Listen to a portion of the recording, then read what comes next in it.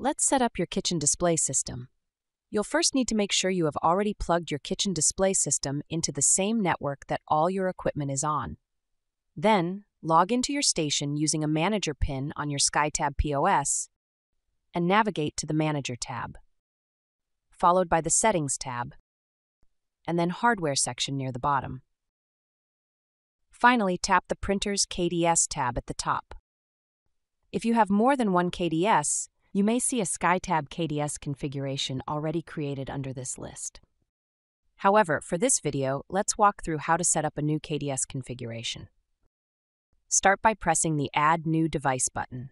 Now, give your device a name. For this video, we will use SkyTab KDS. Then, if it's not already set to IP, click on the gray IP button and a text field will appear here. You will need to type in the IP of your kitchen display system. To find the IP of your kitchen display system, turn it on and check the lower right of the screen. Take note of the IP here.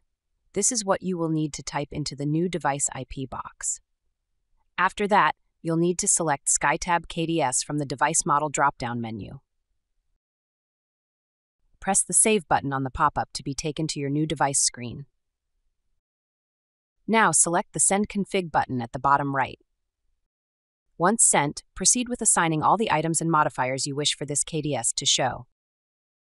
Depending on how your business is set up, you may have more than one KDS set up for different menu items.